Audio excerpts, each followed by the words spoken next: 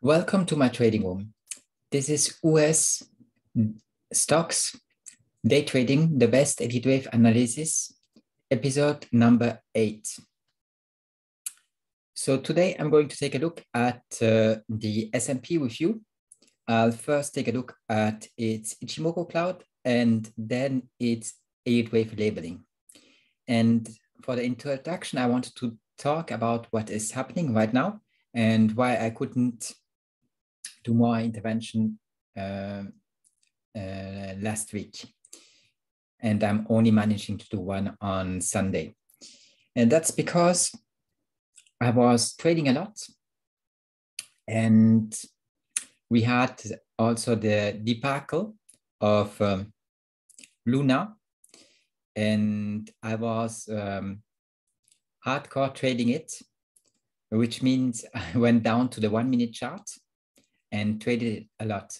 So you must understand the following. I want to tell you the following. I only did get aware about the Luna debacle around 11 a.m. at my place. And then I had to do some research to find out what it's about actually, and if I can trade the asset.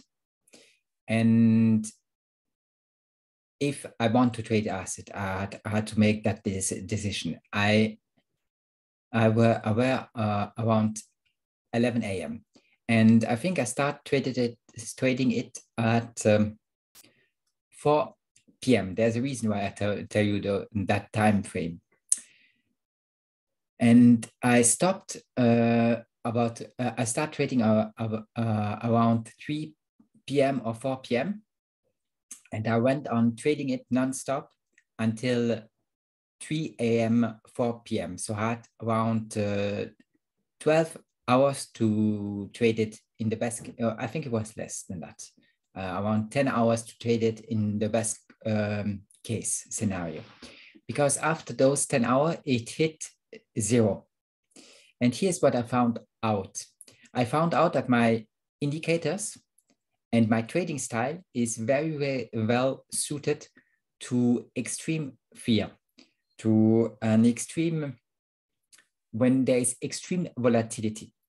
I define extreme volatility when you have movement of more than 50% in a half an hour.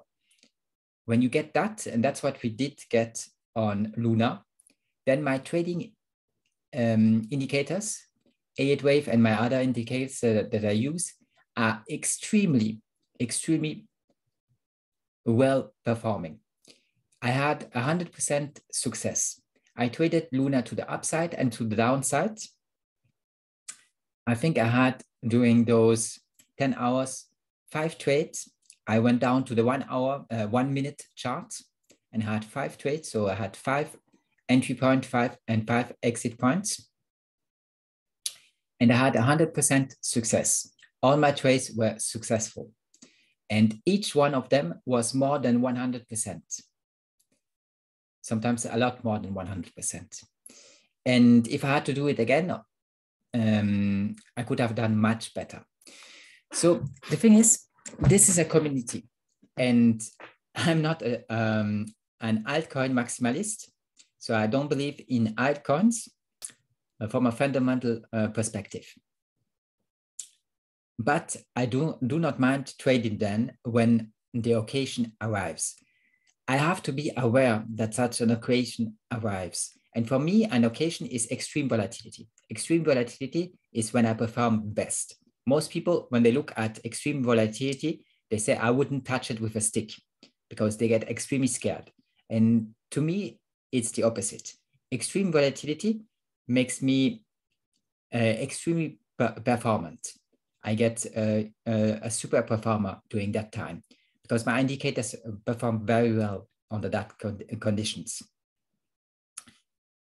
So you should have told me that there was the Luna debacle because I only were aware at, as I told you, at 11 a.m. and the next day, 24 hours, less than 12 hours later, we hit zero. It was over.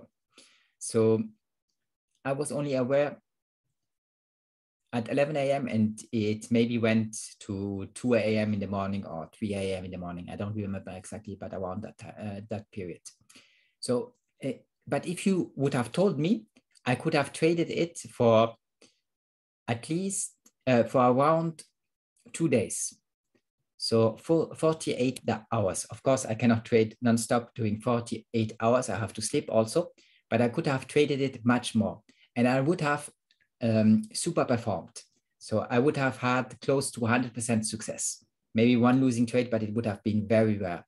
I would have had close to 100% success, and I would have, and every one of my positions would have been more than 100% gains. So you should tell me when something like that happens, when we get extreme volatility in an asset, so that I can capitalize on it. Because if I learn it when it's close to over, then I miss out on a lot. But it was very interesting also when we hit zero, because that raised a lot of questions that I had to answer, a lot of research that I had to do. Anyways, it was for me and from a trading perspective, from an intellectual trading perspective, it was a fascinating time. Those minutes taught me a lot, and I don't want to say fun. Well, it was great. Of course, it's great having that kind of returns in such a short period of time.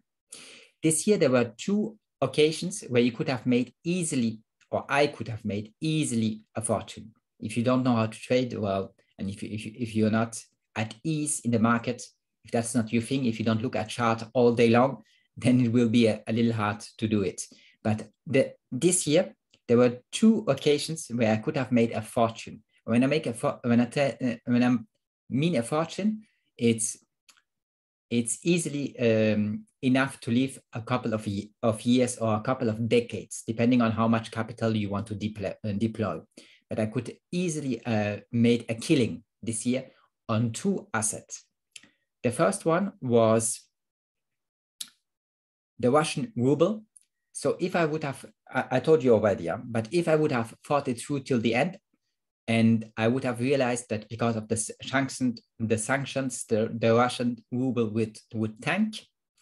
If I would have realized that, I could have traded it and just added trade Luna, and I would have made a killing on it. I would have made enough to live a couple of years or a couple of decades just on the Russian ruble tanking because of the sanctions.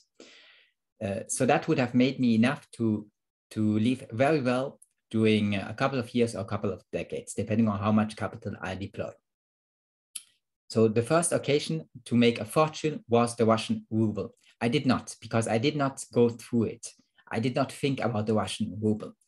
I thought of a couple of things, but nothing that I could have traded. And the only thing that I could actually have traded was the Russian ruble, but I thought about it too late. When I realized it was too late. So next time I'll try to not make this. I try to be able to make money out of such a geopolitical situation if it happens again, and it might happen again, because there's a lot of stress right now in the markets, in our situation with the conflicts all over the world and all the issues we have. So such a situation might easily happen again during the next years. So then the next time I'll try to use it into my advantage and capitalize on it, make some money with it. And when I take about some money, I mean a lot of money. As I told you, enough to live a couple of years, and that in a very short period of time. And now the second occasion, as you already know, was Luna. Luna was also an occasion to make a fortune. So it was my first time, so I didn't deploy as much capital as I should have. It was still very profitable, and I'm sitting on some nice gains, but I could have done much better if I would have used more capital. Why did I not use more capital? Because it was the first time that I traded a market that is moving more than 50% in 30 minutes. It's the first time that I was trading such a market. And I did not know before I tried it, how my indicators would perform. So I had to try it, I have to test it. And I was still in a testing phase. So I did not deploy as much capital as I otherwise would have. If I would have got one more day, just one more day of that debacle, then the second day I would have increased a lot of my capital, and I would have made and I would have made much more money, even more money than I did. So I would just want to tell you that, because this is a community. I have more than 80 followers on my free Telegram group, and I have a couple of subscribers on YouTube. I think it's in a couple of hundreds, if I'm not mistaken. I don't know the numbers, but I think. So that's very nice. I'm talking to people. You have eyes and ears. So let's talk, and let's be smart, and let's make some money, huh? Instead of just being crybabies and crying because Luna is going to zero. You should never have believed in Luna for a fundamental perspective and put all your money in it. That's crazy. It's absolutely crazy, believing in such a thing and putting all your money in it. Those altcoins are so bad that I'm not even sure that you can get in them and out again. I don't trust USDT. I would like to use USDT to when I want to hedge my Bitcoin position. I would like to use USDT as a hedge, but I don't trust in it. I even trust less in it than I trust in exchanges. And I'm still skeptical of exchanges, even if I know they don't close too fast, but I'm still scared. I'm scared to open a huge position on an exchange because I don't know if I can close it whenever I want, and I don't know if I get my money back once it's closed. So I'm even scared about exchanges. So I'm paranoid according to finance. The only thing I have faith in is Bitcoin, because it has 3 characteristics. I always tell my clients and they never remember. I don't know why it is so hard for them to remember the 3 characteristics of Bitcoin. Bitcoin is unseasonable, so you cannot seize it. They cannot take it away from you. Bitcoin is extreme rarity. There only will be 21 millions, and you cannot change that. You cannot change the governing rules. And it resists censorships. So you can use it whenever you want. They cannot stop a transaction. So you can send your money to whoever you want, whenever you want, to an exchange, to somebody. It does not care about anything. It's just something you can do. It resists censorship. And those 3 characteristics of Bitcoin, which no other asset has, are extremely valuable to me. That's why I'm a Bitcoin maximalist, and that's why I believe in Bitcoin. So that's the only thing I trust. I don't trust USDT. I don't mean the Luna coin. Tether. I mean Tether. How do you write it? USD. I think USDT. It's USDT Tether, and the Luna coin was UST. I think. Yeah, I might be mistaken. So, anyways, I don't trust anyone, any altcoin. I don't mind trading them, just as I did trade Luna, but I don't trust them. I won't sit on a position. I won't marry a position. It's like a girl. You won't make her your wife if you know that she's crazy and that it will never work out. You won't invest time into a person if you know that it will be a disaster. And that's my position on altcoins. I won't be in a long relationship with them. I might profit from them from time to time, but I will never be in a long position with them. When I mean profit, I mean I take a position now and I exit it in in 2 hours. That I don't mind doing, okay? Day trading altcoins, but I will never hold a position on the long run because I just have no faith in it. And I don't want to be sit on something like Luna coin and lose more than 100% of my investment. I know you will tell me that's impossible, but when I looked at the charts, it went down that much that my ticket said that it was 100%. And they said that, and even when it went even lower, it still said 100%. So the loss is so huge that there's nothing left. You are totally worthless. It's totally worthless what you had. And it was, I think it was on the coin market cap. It was the fifth crypto. So it had a huge market cap, and it went to zero. So it's just, I mean, my objective in my trading business is not to be at zero. If I take the risk of ruin and I lose everything, I'm at zero. And with zero, it will be very hard to make it back, to make a comeback. Because when you have zero and you have no capital, you cannot trade anymore. There's no tomorrow for you. So then it's over. Then I won't make any videos. I won't look at charts anymore because I cannot be in the business anymore. Okay, and I don't want to starve to death. So I cannot just play around and have fun and tell every 15 days somebody about a new altcoin and how the fundamentals are huge and very solid and all that nonsense that I hear all the time from people. It's very sad because they're not that dumb. I mean, a proof of that is that they listen to me. A proof of that is that they even are my private clients. And then they come to me and give me all the BS about how great their last altcoin pick is and how solid those fundamentals are. And they never. Unfortunately, they are not. You know, decentralization is something very hard to achieve. And unless Bitcoin, nothing else did achieve it. Everything else is centralized coin. It means it has somebody who pulls the triggers, who does whatever he wants.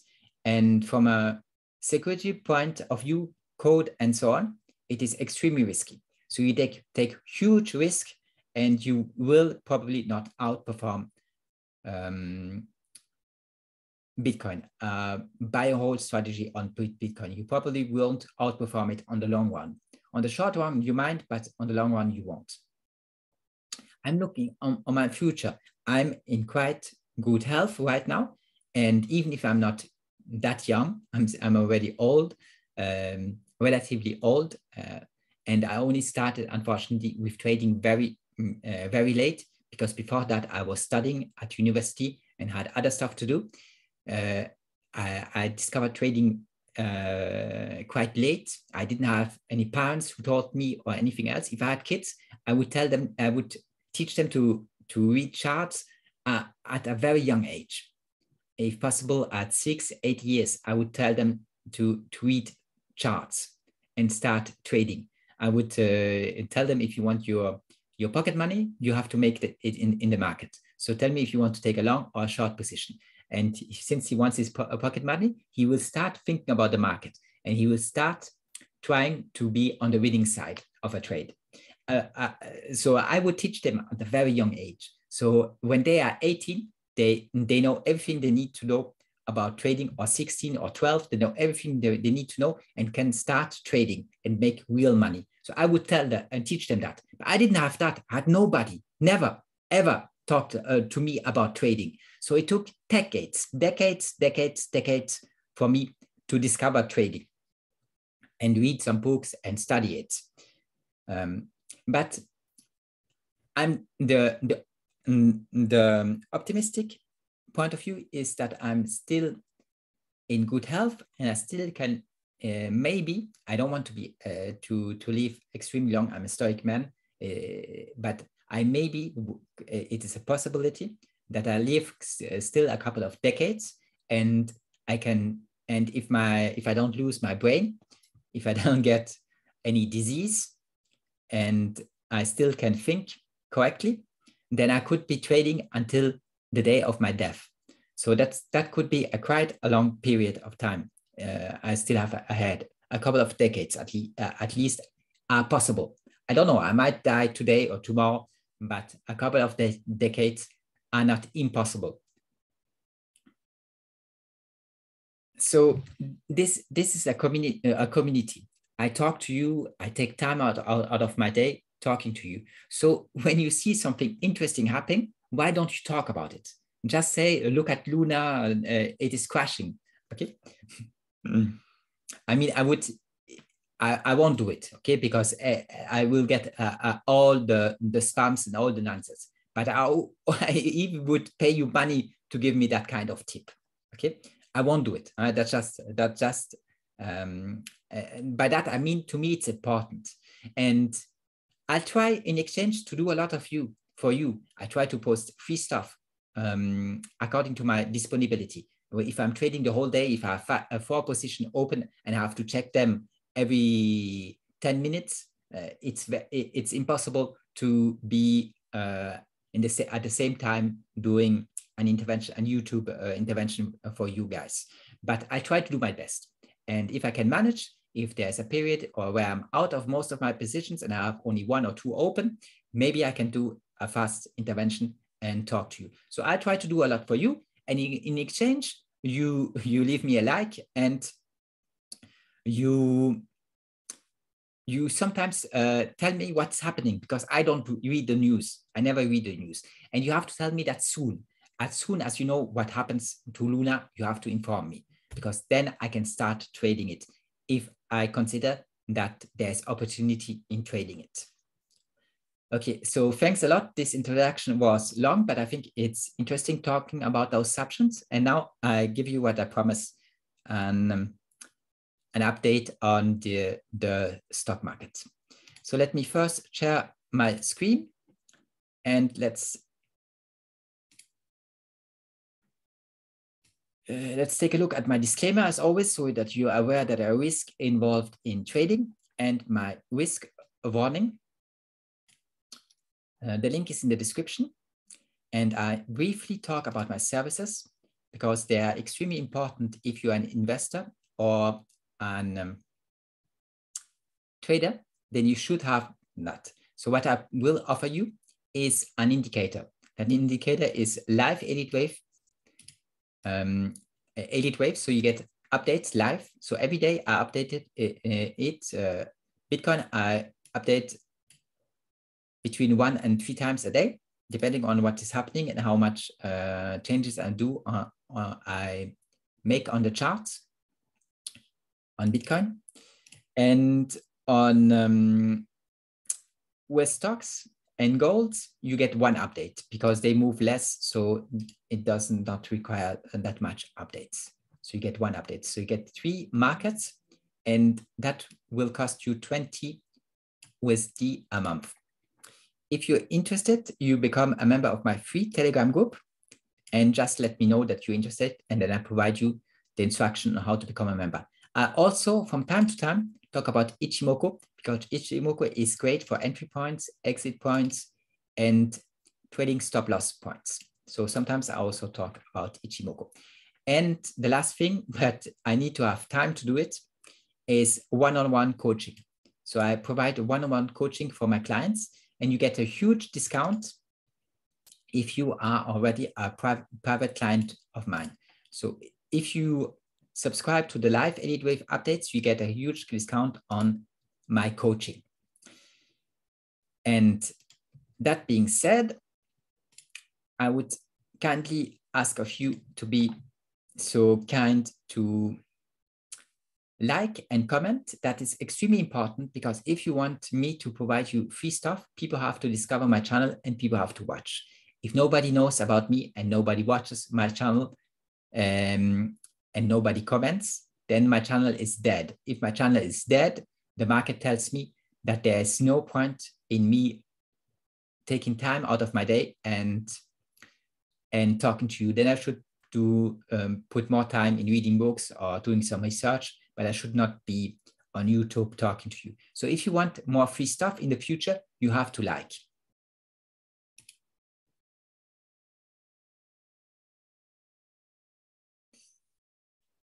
Now I've lost a chart. So let me see if I can put it back. Chrome Web Store. So you see how you find it. You go on the Chrome Web Store, and then I think it's called YouTube and endorsements. I think it's called like that. I think it's this one. Yes, it's this one. So now it's back. I've lost that chart. Somehow I've closed it, even if I didn't want to close it. So to like my videos, it's extremely simple. It cannot be more simple. You just download this extension on any Chrome web browser, and you install it. You press the add that extension. Then you get the icon here, just as I have a couple of here. You get that icon on the top, and it asks you if you would like to automatically like my channel, and you just put yes. And every time you click on my channel, you will, every time you watch one of my interventions, you will automatically like. I do that for everybody who I think is worth some merits. And if I watch them, then they have some kind of merits, and then I will like their videos every time I click on them automatically, thanks to that extension. And you should do the same. So please do that. And now let's take a look at the S&P. So the S&P is closed right now because it's the weekend and it's not trading hours. But let's take a look at the 50-minute chart of Ichimoku and see how it is looking. So here you were bearish because you were under the cloud, and here you are now bullish because you are over the cloud. So you could have entered probably, because I think that here all the conditions were met. You could have entered once you went above the top of that candle, because it's the breakout candle. So the conditions that have to be met is, first you have to have a Kumo breakout, and that happened on that candle. You went above the cloud. You have to have the future Kumo who is green. It probably was the case here. You have to have the Chico, which is fear of any price interaction, clear of price, and that was the case. Well, at that time, Chico was here, not up there, but here. And it was a midway walk through the price. So at that time, it was clear of price. And the Tenkan, those stats, and the Kijun must be in the right order, and price must be above them. And that was also the case here. So you met all the conditions to go long. So you could be in a long trade right now. In that case, your stop loss would be below the Kijun. And right now the Kijun is here. On that candle, it was here. And on the last candle, it is here. So your stop loss would be below it. So I would put a little below the Kijun. No, that's not what I want. I would put a little below the Kijun. So I would take the super trend, which is below the Kijun right now, and I would put the stop loss here. If I trade the 50-minute chart on the stop market. So I could be long according to Ichimoku. So now let's see what my Elliott wave count tells you. Here we have the same chart, again, the 50 minutes, and we have the Elliott wave count. So if I don't zoom out and I only look at the last price movement, we had a wave 3 here, a wave 4 up here, and then a wave 5 down. It was an ending diagonal. 1, 2, 3, 4, and 5. And every wave, the internal wave were 3 waves. A, B, C every time. Here also. A, B, C. So that's what we had. And even here you had A, B, C. A, B, C. So you have 3 waves in it for the ending diagonal. And then we had probably a wave E, A, and a wave B. Now, could that be a bigger top, a bottom, a lasting bottom, and that be only wave 1 and wave 2? That's not impossible, because I don't know what the higher labeling is. So I know that this is a wave 5, but I don't know of what. So I don't know if that's the end of the correction, or if the bear market, or if we will trace out as I put it here. Right now, I've put an A, B, C, or if you trace out an ABC and then go down again. So I'm not sure about that, but we have to decide. At a point in time, we have to decide if we get only a corrective move, an ABC, or if it will be more. So if I can count 5 waves, right now I can't. I can only count 1, 2, and maybe we are in the process of accomplishing 3, wave 3. But if I can count 5 waves, then that would be a clue that we are turning bullish. The second possibility to find out, and the second clue that we would get, is if we retrace more than 50%. So normally 30% is not that important. But if it is bearish, so this is only maybe wave 1 and we get wave 2, okay? And then we go down in wave 3. We break down in wave 3. If that happens, then there's a rule. Because if I zoom out, you will see that we have a couple of 1 of 2s in case if it is bearish. 1, 2s to the downside. So 1, 2, and again 1, 2, and again 1, 2. And when you have a 1 and a 2, and below it you have again a 1 and a 2.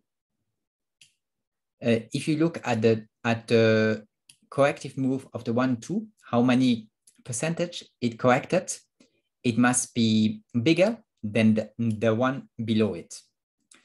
And the last one corrected around 50%. So this one should correct less than 50%. Okay, that's why I did put bulls vs bears. And if we go above the 50% retracement, then the probability increases that is not an ABC, as I've put it here. Sorry for that. The probability that this is not an ABC, but a 1, 2, and we in the process of accomplishing 3 increases. Okay, but that only increases once we are above the 50% retracement of that wave, whatever it is. I don't know what it is, maybe an A, maybe an 1, whatever. If we retrace that 50% of that wave, those 5 wave downs, one, there's a 2 somewhere here, 3, 4, and 5. Once we retrace 50% of that move, we go above 50%, then the probability that it is bullish increases. So that's a line in the sand, and that will help me. And then the second clue would be, of course, if you get 5 waves. Now, let's say we are still bearish and that I've labeled it correctly, and that we have an A, B, C. If that's the case, and we have an ABC, 2 questions arise. The first one is wave B actually over? Because that could be only wave A, that could be wave B, and we could still get wave C below 39, 79. Okay. So what I mean is wave B over or not? So the alternate count here would be that wave B is not over. In other words, that we still get one more low and here, and I'll have to move wave B to the side. And once that low is registered, we would go up in wave C. Okay, so the question is will it be over or do we or not? If it's not, then we go down again. But if it's over, we go up to the 50%. And then the question is, do we stay below the 50% level or do we go above it? If we stay below 4,083, if we stay below that level, then it is bearish. If we go above it, then we have a clue that it might be bullish, and that might be a lasting bottom. Now, if I look at sentiment and other indicators, I won't show you, but if I look at those, and divergence, just it seems like we could be having a bottom. It seems like this could be a low of some kind of consequence, and that we go higher. But the first thing that I have to watch on Monday is if we retrace more than 50% or not. More than 50% is bullish. If we don't retrace 50%, it is extremely bearish. So I have to see that. And once I know that, I have to trade accordingly to it.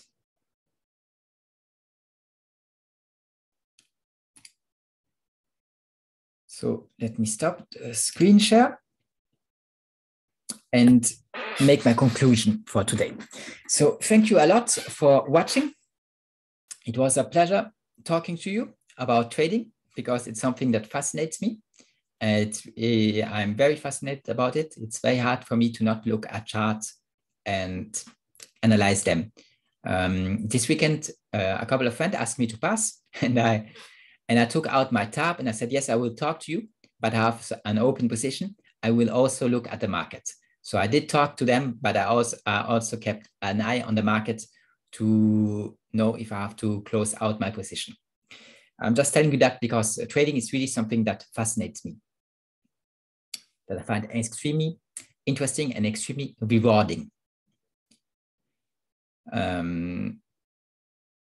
Because of course the monetary gains, but not just that, also because intellectually I find it extremely interesting to learn real stuff about the market, not the kind of BS you hear about talking heads on TV.